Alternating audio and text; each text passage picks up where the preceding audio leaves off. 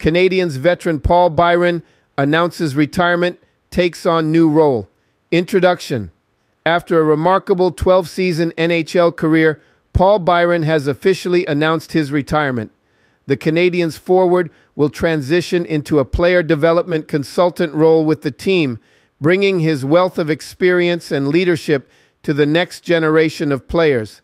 A marked career, Paul Byron, known for his dedication and community involvement, leaves an indelible mark on the Montreal Canadiens organization. During his 7 seasons with the team, Byron played a crucial role both on and off the ice. His commitment to the Canadiens' ethos makes him the epitome of a true Montreal Canadien. Player development consultant. In his new capacity, Byron will join the player development department, working alongside Adam Nicholas and Rob Ramage. His responsibilities will encompass on-ice coaching sessions and overseeing the progress of emerging talents within the organization. Stats and achievements throughout his tenure with the Canadiens, the 5'9", 164-pound forward notched an impressive 160 points, 81 goals, 79 assists in 383 games. He played a pivotal role in the Canadiens' journey to the 2021 Stanley Cup Final. Byron's career saw its zenith during the 2016-17 season when he achieved personal bests with 22 goals, 21 assists, and 43 points. His contributions didn't go unnoticed as he earned the Geoff Molson Trophy twice during his time in Montreal. A journey through the NHL. Paul Byron's NHL journey began in the 2010-11 season as a Buffalo Sabres draft pick in the 6th round, 179th overall in 2007.